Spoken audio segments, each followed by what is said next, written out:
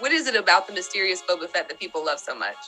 Well, there was exactly that mysteriousness. It gave us all kinds of ammunition to work on this character now and fill in some of that void. So it didn't really what we did really, because we didn't really see much of him. So so again, it's a wonderful opportunity to create the fresh stories.